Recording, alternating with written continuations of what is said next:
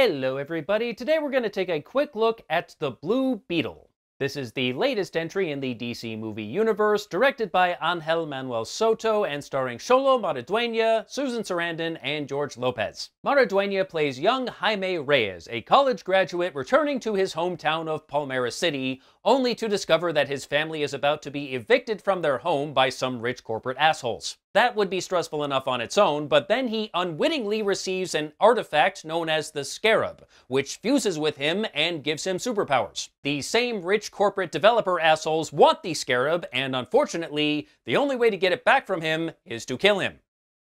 Naturally, he's not too keen on that idea.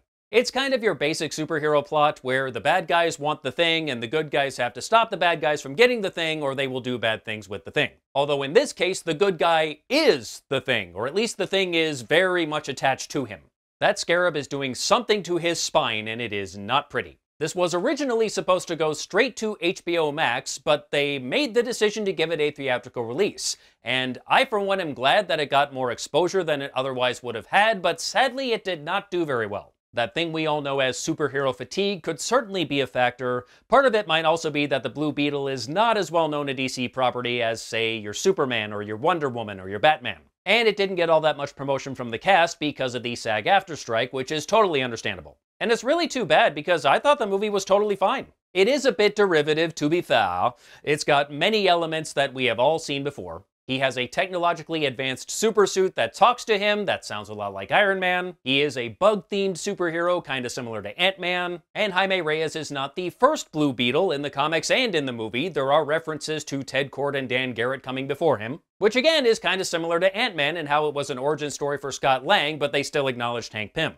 And the end of the movie kind of reminds me of Batman Begins. Jaime is very big on not killing anyone, even though the Scarab, which is apparently known as Kaji Da, is not all that afraid to kill people, at least at first. But then at the end of the movie, there is a I'm not gonna kill you, but I don't have to save you moment. And really, best case scenario, that's manslaughter. Cut the shit. And some of the dialogue was kinda dumb. A big part of this is the Reyes family being Latino, and they have to deal with not getting as many opportunities as the rich white assholes that live on the good side of town. And that's fine, there's nothing wrong with telling that story, but it's the way they told it that just felt like they were trying too hard. There's a point in the movie where Jaime gets a meeting with Jenny Kord, who is the daughter of former Blue Beetle Ted Kord, and he goes to the front desk at her office and introduces himself as Jaime, and the lady at the front desk immediately starts calling him Jamie. How the hell do you hear Jaime and say Jamie? It'd be one thing if it was written out on a name tag, because Jaime does kind of look like Jamie, or if he walked up to her and said, "Hi, I have a 9 o'clock with Jenny Kord." It's like, "Oh yes, this right here, Jamie."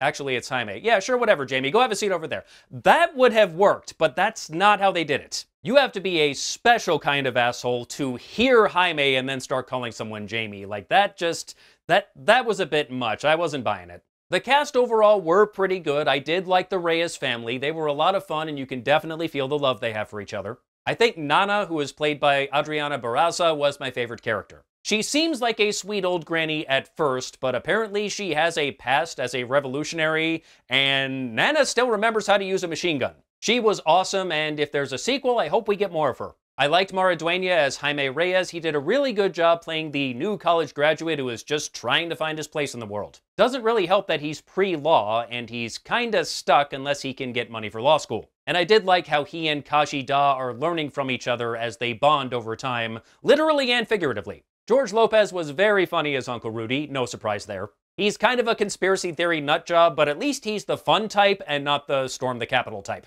Susan Sarandon plays Victoria Kord, who is a total cartoon villain. She brought a generous serving of ham to this role, which is fine for this type of movie because, like a lot of superhero movies, it is a bit silly. There's a scene where the family finds Ted Kord's bug ship and they use it to go help Jaime, and apparently Ted programmed it so that when you turn it into beast mode, Motley Crue's Kickstart My Heart starts playing.